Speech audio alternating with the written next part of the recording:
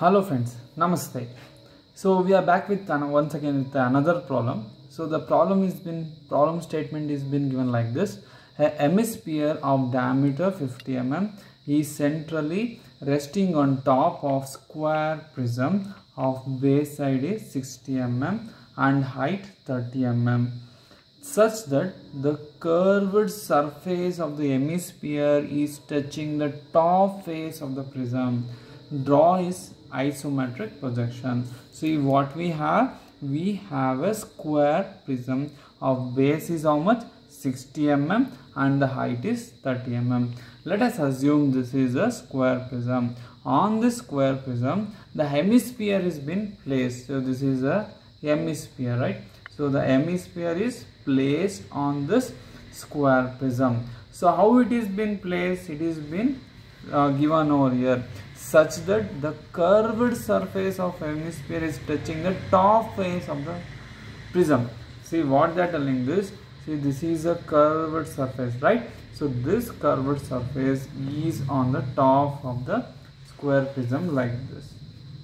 Have you got this one? See, the hemisphere can be placed like this also, but in the problem they are telling that the curved surface is being placed on the top of a square prism.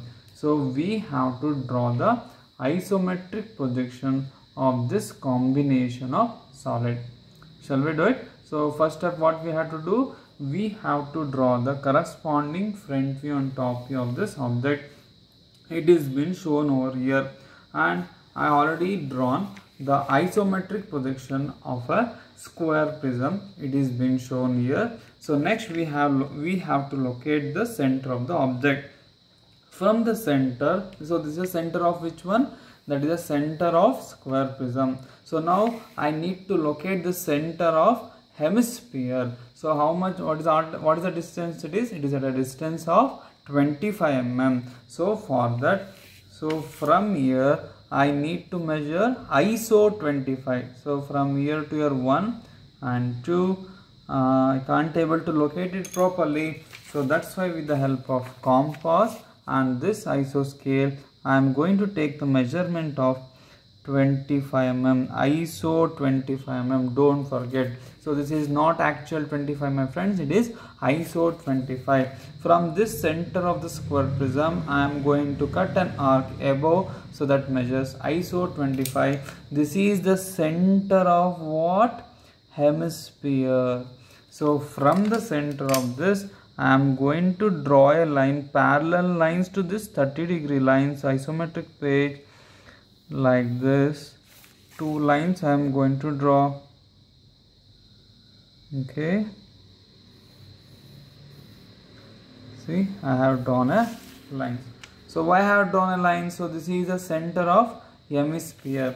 So now I need to construct another box, which is a reference box to draw this circle. So I give the naming as what? 5, 6, 7, 8. If I drop it downwards, so from here to here, it measures how much? 25. So therefore, with the help of compass, we have to measure how much? ISO 25. Okay. So take a measurement of ISO 25.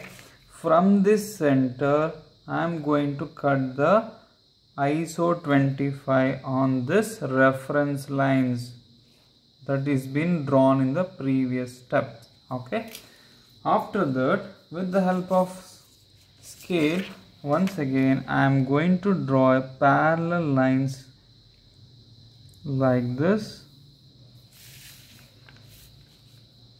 and from here I am going to draw parallel lines like this. In the same way, I am going to draw the parallel line from here, and at last I am going to draw the parallel line from, okay,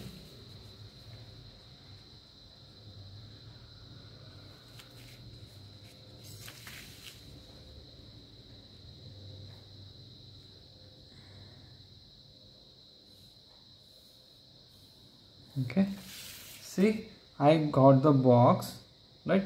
I am going to name this box as what? So this one is 5, and this one is 6, 7 and 8. Can you able to see, my friends? So just I will mark it. See, this is one, so this is the one, this one, this one and this one. You can easily identify. So what is afterwards? So next we have to draw the circle by which method? 4 center method, which is already been discussed. See, from 7 I am going to draw a lines to the opposite midpoints like this.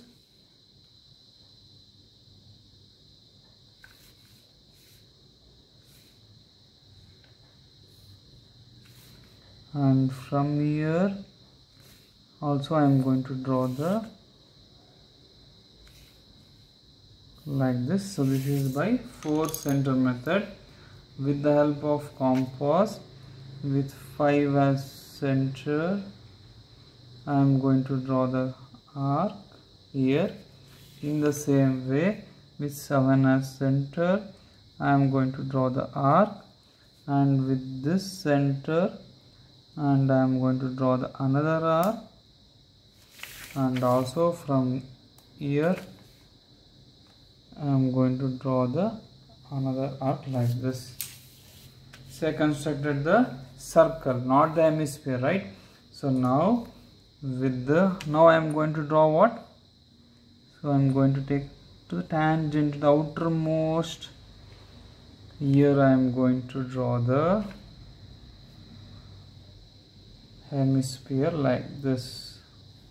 Okay, so this is how we have to draw the hemisphere. So now what is the next step? The next step is to draw the visible edges, right? So to draw the visible edges we should go from top to bottom. So which face is visible? So this top face is visible, right? This circle is visible and this hemisphere is visible, correct? Now see, from this portion to this is visible. In the same way from this portion to this portion is visible, and this is visible, the top face of the square prism. So this is visible. Corresponding vertical edges, 3 vertical edges are visible, and these 2 bottom edges are visible. I got this, my friend.